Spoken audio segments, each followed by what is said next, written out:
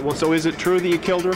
What are you asking me something like that for? Authorities tell us this young man right here under arrest was driving the vehicle. Esparza was a passenger. A brief pursuit ensued, the vehicle crashed, and Esparza took off. The judge refused to give Jamar Thomas a new trial based on those court reporter statements on talk radio. But Darius Lee's trial is up next, and his lawyer thinks those comments could have a big impact on the case. I read a story about some requirements of people that are registered sex offenders. I know you are.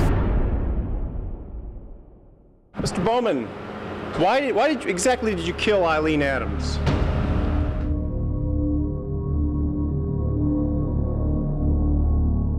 And defense attorney David Wohl. Good morning, panel. Good morning, Megan. Good morning, Megan. So can they sue?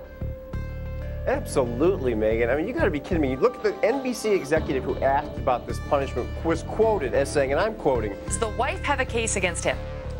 oh my gosh, I mean, you know, true love until that winning lottery ticket comes along and then bam, he's gone with a win. It would be 4 more years and 3 more murders until Andrew Urdiales was finally apprehended. And Andrew Urdiales' confession in 1996 to his abduction and torture of Jennifer Asmundson matches nearly word for word her account of the crime. The question in that case was, when did he obtain ownership versus when did that lien the Goldmans have go into effect? All the way back from the horrific nature of the crimes to the 24 years in the courts of appeals. Does it matter, as Mercedes points out, quote, who threw the first punch? Megan, this is one of the most savage attacks I've ever read in an arrest affidavit, ever. Hey, my friend, do you know where Angel is? David, how will they do it?